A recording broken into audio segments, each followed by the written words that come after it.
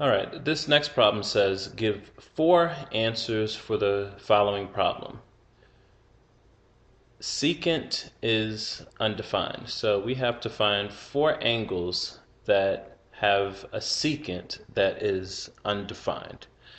So recall that secant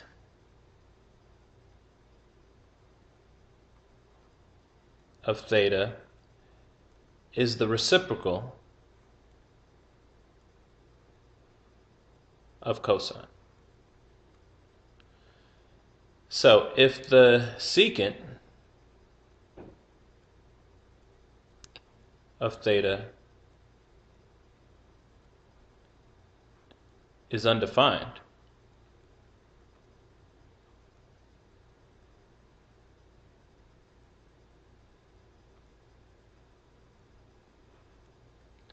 then that means that the cosine of theta must be equal to 0. So notice that our unit circle is over here to the right. What we'd like to do is find some values on this circle where we have a cosine equal to 0. Recall that the x value represents the cosine and the y value represents the sine.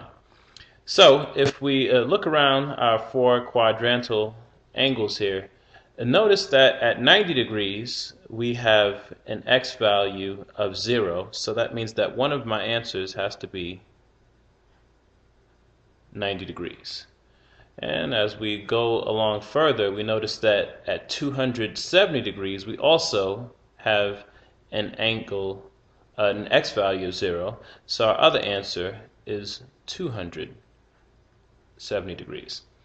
Now 0 and 180 do not have x values of 0, so they will not factor into our answer.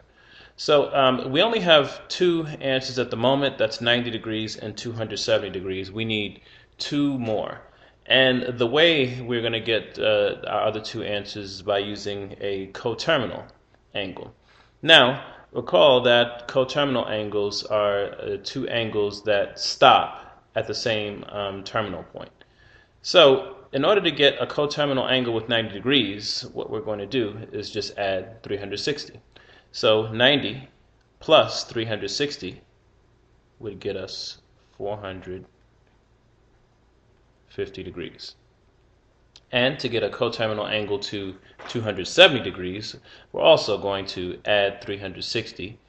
And this time we're going to get an angle of 630 degrees. Now, in order to verify these answers, we're going to bring up our calculator here. All right, now in order to verify that the secant is undefined at 90 degrees, 270 degrees, 450 degrees, and 630 degrees, what we'll have to do is use the calculator to find the cosine of these angles. And as long as we get 0 each time, that means the secant is undefined. So let's do the first one.